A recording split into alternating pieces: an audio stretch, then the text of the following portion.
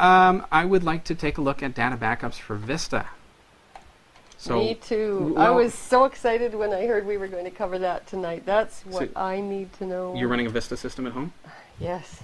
I'm trying to run a Vista system at home. Now, how's that been for you, like learning? What were you on before that? I loved XP. I just, you know, I got around that so easily, and I found for Vista, everything is painful. I don't know why there were so many changes, but I'm trying to back up my system, and it just keeps saying backup failed, terminal failure, catastrophic failure. Oh, goodness. It didn't seem like, this is just my, as an outsider looking in, with clients and stuff, that it felt like for people when they upgraded, so to speak, from XP to Vista, they might as well have tried Mac OS. I didn't do it intentionally, and that's what really bothers me. My computer crashed. There was it was in a lightning storm, and I just grabbed this but did it feel great price and for a bundle, and it came with Vista. It came with Vista. So. Did it feel like you could have gone with Mac OS or Linux? Like the learning curve was that high that you could have tried any new operating system? It's similar in some respects in what it promises, but then once XP or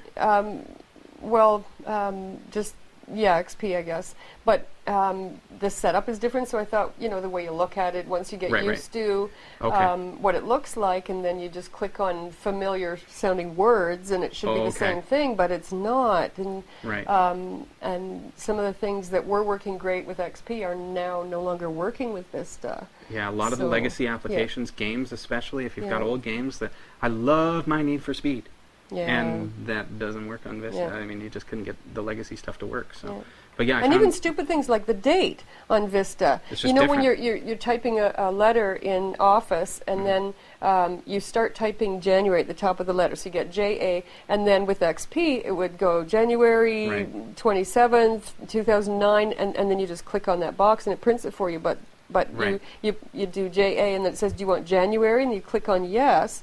So then it gives you January, but then you still have to go down to the bottom right to get the date. Are you sure you authorized this? Continue.